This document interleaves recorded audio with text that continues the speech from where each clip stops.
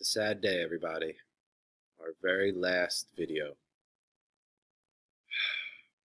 What is up, everybody? Mr. Percy here. Welcome to our very last and final video. It is Unit 6. It is the Modern Era. It is Part 5. It is Science and the Environment. This is 1900 to present. This is the last video I think you'll have to watch of me. So why don't we get into this? We can get it done with, and you can be finished, and we can start reviewing for the AP exam. So away we go. A lot of this stuff is probably common sense. In some ways, a lot of this stuff you've probably learned before. But for the sake of kind of piecing it all together for the AP exam, this is kind of the modern stuff, the advances. So number one is the scientific advances. So scientific advances during this time period of 1900 to present are going to spread across the globe. And we've seen kind of this modern technological age, especially in the latter half or the end of the 20th century into the 21st century. So a couple things, obviously, just these communication devices and transportation, they're really going to reduce geographic barriers. So in the previous time period of 1750 to 1900, where there was a lot of limitations of communication, we do see some expansion like the steamship and the telegraph line. In this time period of 1900 to present, we really see the shrinking of geographic barriers. So cell phones, fax machines, internet, email, the technology of airplanes, and this right here is this is the usage of internet, and this kind of wave that you see here is nighttime, daytime, and you can kind of see how much where in the world people are actually have access to the internet or using the internet, mainly industrialized countries, but you see other countries as well getting or countries that are attempting to industrialize with more internet access. So this is going to really reduce, good for business.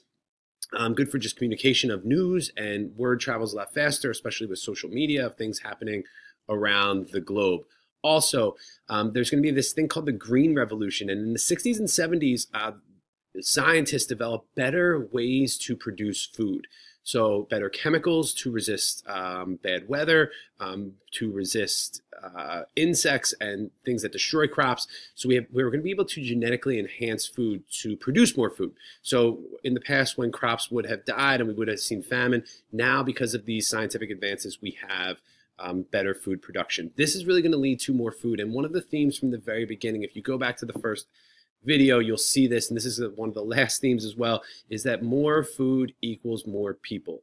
More food, more people, more problems. So what you're going to see is, as a result of this increase in agriculture, we're going to see a population explosion in the 60s and 70s, especially in the developing world. And developing world would be places like China, India, Pakistan, Iran, Vietnam, Korea. So a lot of these places are going to see this increase in population because there's more food, less famine, more people, more food.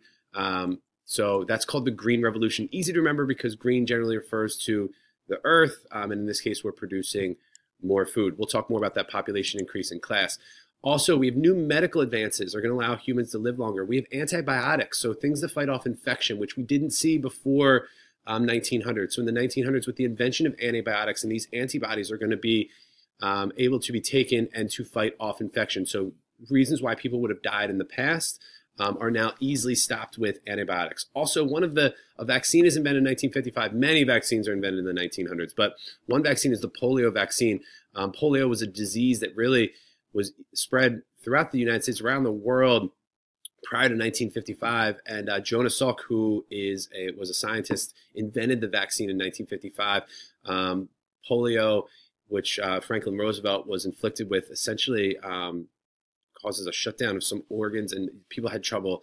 Oftentimes it caused paralysis, and it spread very easily. And because of the vaccine, it's been pretty much eradicated in the United States. So after, you can see this chart here, this is when the polio vaccine was invented in 1955, and you can see these are the number of cases in the United States and how quickly it just drops off as a result of the vaccine. So people are no longer inflicted with this disease, which we see a lot of as a result of vaccines. Also, we have new energy technologies. So as a result of petroleum, and petroleum refers to kind of oil and gas, as well as nuclear power. So we're harnessing this nuclear energy that was also used to create atomic weapons and nuclear weapons, and now we're harnessing it for energy to power things. This is going to increase production and productivity because of these these new energy technologies, we can produce more in factories, we can make more things, and we can lights and internet and computers and all that stuff as a result of this, which increases technology. This is the major oil producers around the world, and this is where all the nuclear power sites are around the world. So this is nuclear power that's being harnessed for energy for people you'll see mostly in Western Europe and the United States, as well as Japan. So mainly industrialized countries, but it provides an alternative source of power as opposed to natural gas and oil. Also, humans are going to change their relationship to the environment. This is probably the one that's a little obvious, but just a couple things. There's issues today over competition for resources, more so than we saw in the past time period. It's things like clean water, clean air. This is Beijing as a result of no solid pollution standards. This is the smog rolling in. This looks like fog, but it's smog. It's the pollutants that roll in every day. We also have issues over water scarcity. So the areas that are in blue here are areas that are predicted to have some serious water issues, which could cause war, which we need solutions for, but also out here on the West Coast. Also, we see deforestation, the cutting down of forests. That's this up here. The darker the color in terms of red, the more deforestation we're seeing. So red and orange. Also desertification, which is the creation of man-made deserts as a result of cutting down trees and overgrazing of animals. You can see that up here, same kind of, a lot of the same areas that are man-made deserts being created. So humans changing their relation to their environment. We also have the release of greenhouse gases, so the release of pollutants. There's really debate on climate change, and I don't want to get too much into it on here, but kind of two sides of it. This is the side that's pro, that believes that climate change is man-made. This is from 1880 to 2000, really at the peak of the Industrial Revolution here and using of coal to power the factories. You can see the global temperature has increased based on this. So from 1880 to pretty much 2010, the global temperature based on meteorological,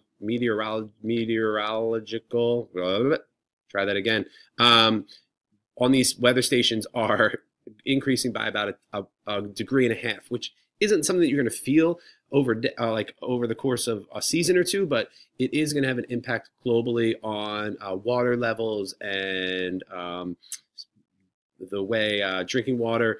It's going to have an impact on the polar ice caps. This is the pro side. The people who believe that it is not man-made, look at this chart. This goes back to zero, so all the way back to the Roman Empire, essentially. And this is the global changes in temperature. And if you look, this is the chart that I just showed you over here. This is where that chart is. And if you look at it, some climate scientists believe that it's really just this natural progression of temperatures going up and down. Here's our little ice age in the 16 and 1700s, and that we're seeing this kind of ebb and flow of temperatures, and it's just a natural progression. Others think that it's man-made. Not going to get into it in here, but there's that for you. Also, disease and scientific innovations and conflict led to demographic changes. Demographic is population. So some diseases associated with poverty are going to persist. We're going to see tuberculosis, which is pretty much eradicated as well in the United States, is going to continue to exist in areas that are lower income and poverty. So the areas in dark blue, we still see tuberculosis, which is a lung disease, which is highly contagious, which most of you have been or will be tested for to make sure you don't have it. We pretty much eradicated it in the United States. We also see malaria as an issue. Anything in red have issues with malaria, which can make people very sick, mainly spread through mosquitoes.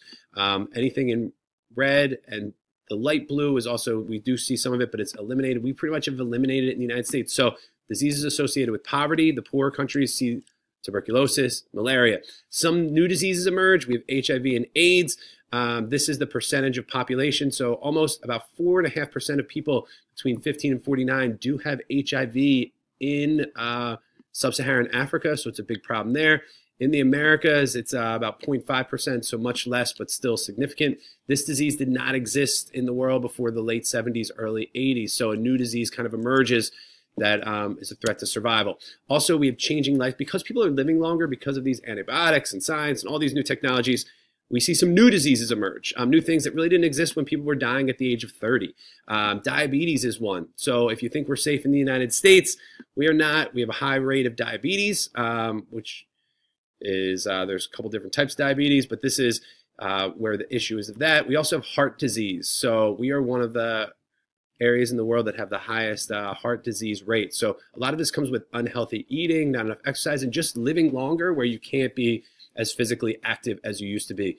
And kind of the last thing I want to point out is also in this time period, we see more effective forms of birth control. In the previous time period, birth control was almost non-existent.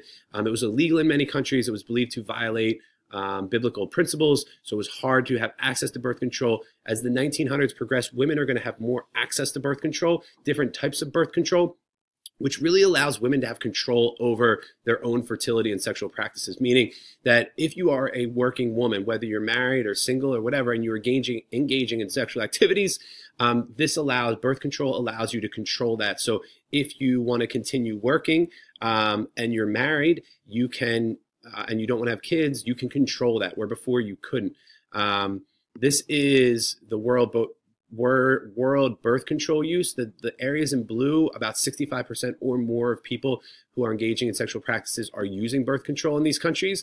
And then the areas that are in yellow are less than 25%. Some areas can't afford birth control, unlike the United States. So poorer countries are going to have less birth control use because people are living in poverty and just can't afford birth control. So, and that's what you see over here. These are where the higher the birth rates over here as a result of less birth control. So women are having more children because they don't have access to birth control. That is what I have. That's what you got. That's the wrap up. As always, any questions, let me know. Tear. Last one. Tears coming down my cheek. I don't know what I'm going to do. So sad. So sad.